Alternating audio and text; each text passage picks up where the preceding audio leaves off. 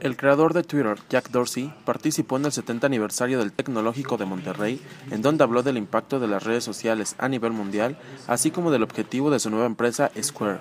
Como una de las 100 personas más influyentes, así como por Wall Street Journal Magazine como innovador tecnológico del año. Nominado por MIT Technology Review como innovador sobresaliente menor de 35 años. Y por cierto, dentro de una semana será su cumpleaños, así que aquí lo festejaremos por adelantado.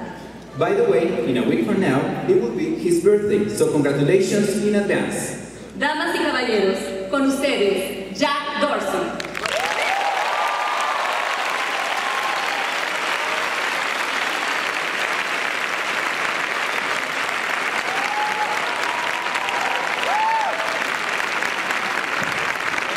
Buenos dias. I apologize, but that is the extent of my Spanish.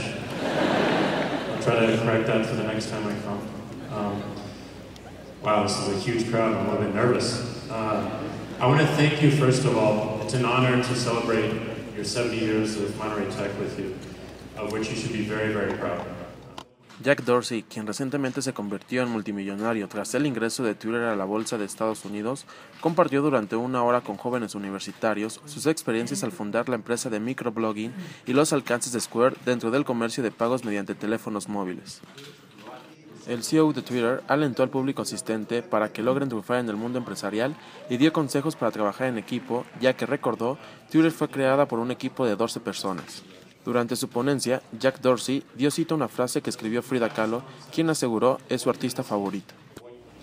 One of my favorite artists is from here, Frida. And she said something that I've always found to really speak to what entrepreneurship means. And entrepreneurship is an interesting word. Oftentimes it's used a little bit too much these days. Because, by being used too much, it becomes this very abstract notion. It becomes very, very hard to reach. You don't know how to start. But this really clarifies it for me. I paint my own reality. The only thing I know is that I paint because I need to, and I paint whatever passes through my head without any other consideration. You all have felt this moment of flow, this moment of creative juices flowing right through you and something else taking over, and this excitement you get when you are onto an idea and you're implementing it, and other people, it resonates with other folks and they love it and everyone else gets excited as well. This is what Frida is talking about.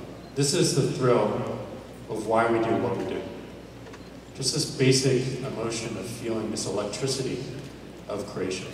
But what I love about this quote is the only thing I know is that I paint because I need to. Because I need to.